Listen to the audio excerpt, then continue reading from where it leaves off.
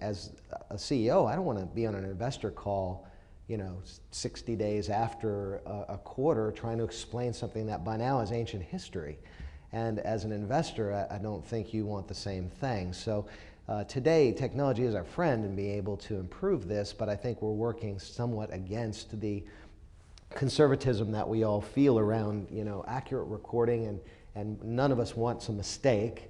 And so therefore we've got this constant tension between the ability to report sooner and the very conservative and perhaps rightly so delay that we're experiencing now.